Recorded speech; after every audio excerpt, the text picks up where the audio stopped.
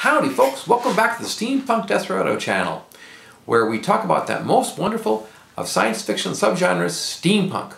We do news, we do reviews, we do other issues of interest to steampunk aficionados. Today I'm going to be talking about the top comics or graphic novels in the steampunk genre.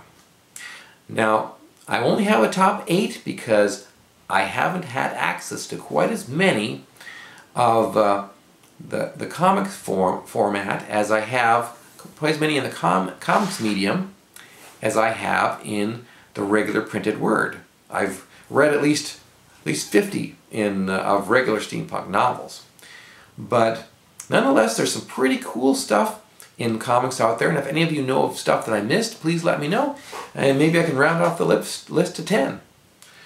For now, we have my top 8, and we start with number 8, Steam Detectives by Kiya Asamiya, a Japanese creator. This is a manga written in 1995, or started in 1995, and it's a lot of fun. It's very campy, very kind of melodramatic adventure. It stars this young boy detective Narataki. His backstory is a lot like Batman. He's wealthy, his parents were murdered, he's a crime fighter, and he has a butler who helps him out, who helps him out a lot, just like Batman had. His sidekick is not a boy, but it's this nurse called Ling Ling, this very pretty blonde nurse who, despite her Chinese name, as I said, is a blonde. And she always wears a nurse's uniform. Considering it's manga, that's probably because it's sexy. And they have a lot of very crazy battles with giant robots and weird villains with weird names like Dr. Guilty. And one of them even has a nurse sidekick that they call Lang Lang. So I recommend it. It's fun. And I would give it about 3.5 gears.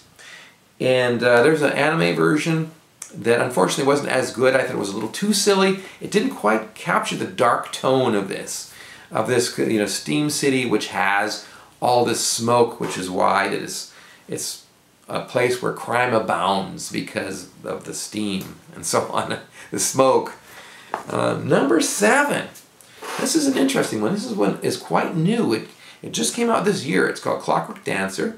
It's by a science fiction writer from California named John Delarose, and he has published several science fiction novels in the YA subcategory.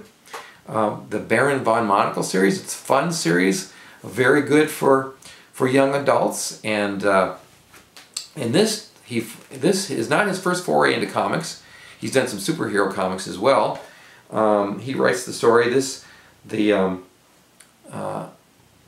artist is Mary MacArthur here, and it's kind of interesting that it's got kind of a simplistic art style, and it involves this British inventor who has this clockwork doll, basically, and she can do all these things. She can walk and talk. She can fly, as with that helicopter thing that pops out of her back. And they're fleeing from the law because in this reality, it's making an automaton, in the image of a human is considered blasphemous, and the church doesn't like it, so they have to flee. And I hope he does more of this because it's cool. It's kind of a simple story, but it's fun. And kind of a good theme of inventiveness versus oppression, that kind of thing.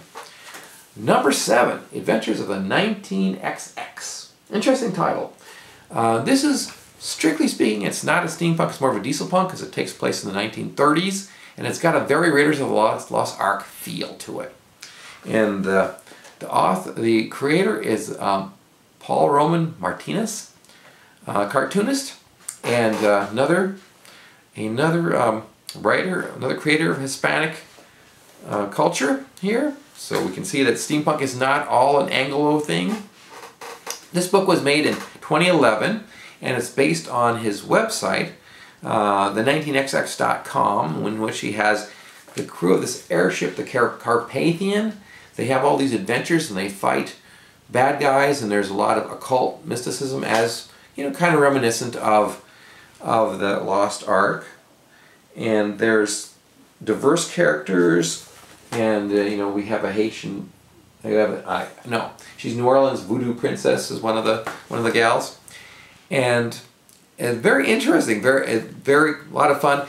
The art is a little clip arty. It's not the most realistic art, but in a way that's good, because it sometimes really realistic art makes it a little hard to see what the action is happening.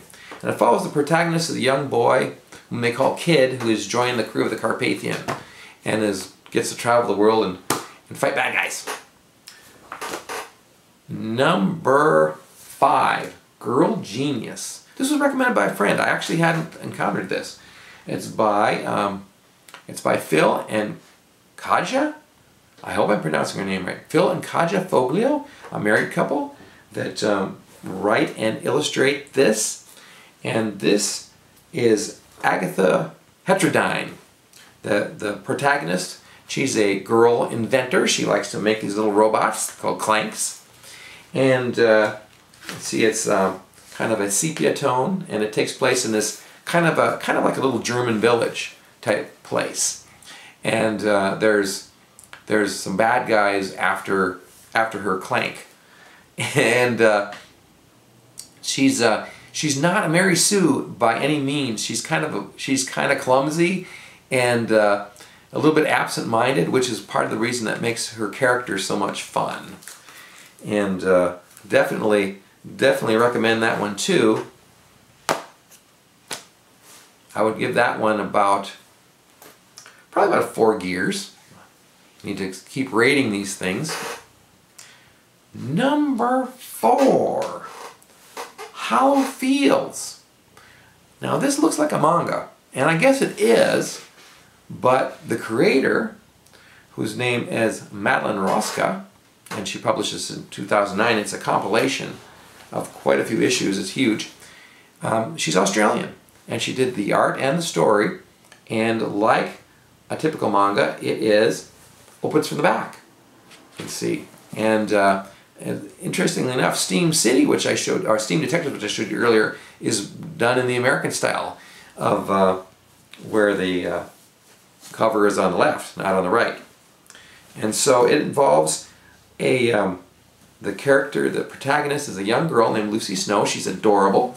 She's a little bumbly, and she is sent away to boarding school. She accidentally goes to the wrong school, Hollow Fields, which is a school for mad scientists, or for the children of mad scientists. And it's a very scary school, because if you don't do well, you get sent to the windmill, and you never come back.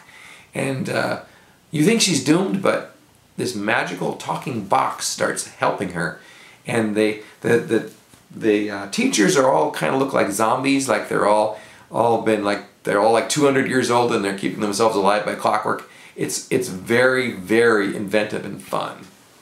Highly recommended it. That's like getting up in the gears to like 5 gears, because it's so good.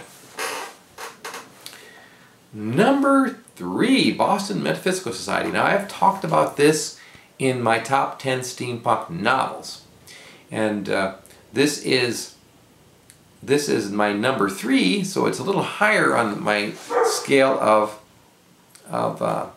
graphic novels. And this it takes place in alternate USA history called the Great States of America, where the US is dominated by powerful families, kind of like Renaissance Italy or feudal Japan. And the protagonist is Samuel Hunter, and he's a former Pinkerton detective who's got his own agency now, and he's got a troubled past. And this is his associate, the inventor, Granville Woods, the African-American fellow here. And then this lovely redhead is his assistant, Caitlin O'Sullivan, who happens to be a spiritualist and a medium, which is ironic because his dearly departed wife was also a medium who perished because of evil spirits and so on. And it's got historical characters like Tesla and Edison in it. I really love it, and it's got a lot of great adventure, and the incorporation of history is really cool. Number 2, we can't have a list of great graphic novels without including Alan Moore. I mean, Alan Moore, who created such great things as V for Vendetta and Watchmen and The Watchmen. So this is The League of Extraordinary Gentlemen by Alan Moore and Kevin O'Neill. And the great premise of this book is that it incorporates fictional characters from Victorian literature and brings them all together in one book. Now, unfortunately, it doesn't have Sherlock Holmes in it because I guess there was some kind of he had some copyright issues, but it's got a lot of interesting people in it anyway. Alan Quatermain, who is like an adventurer, and Captain Nemo, and The Invisible Man, Dr. Jekyll, and a character named Wilhelmina Murray had to have a woman, and I believe she's from the novel Dracula. Now, the movie version starring Sean Connery was a bit of a stinker. It just didn't do justice, and for whatever reason, I mean, they were a little too silly, and for example, they made Wilhelmina into so that she was a vampire herself, which I didn't like that, and it just didn't work. Just wasn't good. I mean, this I would give 5 gears. That one, the movie, I'd probably give about 2.5. Just not good representation, and of course, pretty much everything Alan Moore does gets made into a movie, and every time it does, he always distances himself because, oh, I don't like that. They didn't do justice to my vision. Well, I think in this case he was definitely right.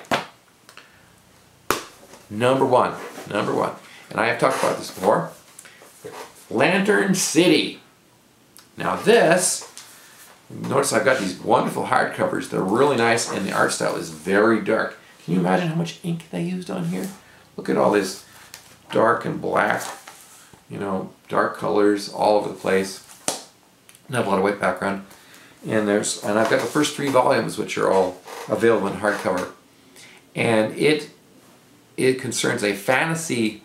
It's a fantasy steampunk. It's a fictional city called Lantern City, in which it's kind of dystopian. It has a very rich class and a very poor class, and they have steam power, and they have all these mills that are very dangerous, and the poor have to work in there and slave away.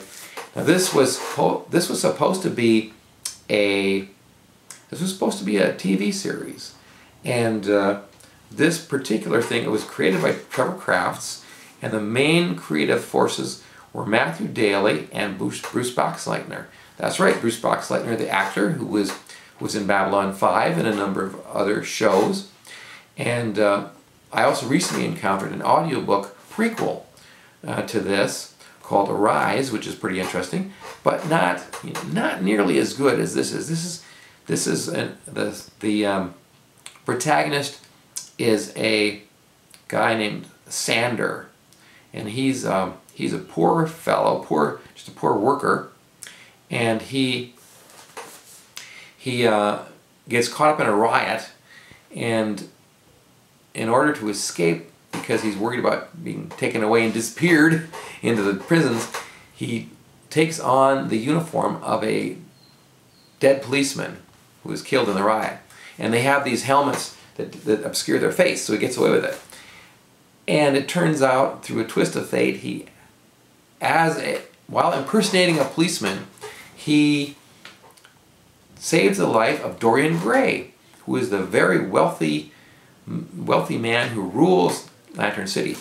Dorian discovers Sander's secret, and in gratitude, he makes Sander his personal bodyguard. And so Sander has hopes of righting the wrongs and reforming his city, but of course things aren't as easy as they sound, and Dorian Gray may not be as honest as Sander hopes he is. So I definitely highly recommend this, 5 gears. So there we have it. Top 8 graphic novels and comics involving steampunk. I would definitely recommend any of those. Like I said, my ratings go from the first ones is more like 3.5 gears. We proceed 4, 4.5, and finally the top few, like the last 4 or all 5 gears, because they're really fantastic. And so let me know what you think about this in the comments below. Please like and subscribe, because it really helps us a lot. And we want to spread the word about steampunk. And for now, this is Vaughn Troity, the Steampunk Desperado, saying adios amigos from the Steampunk Desperado channel, where the past meets the future and the present is extraordinary.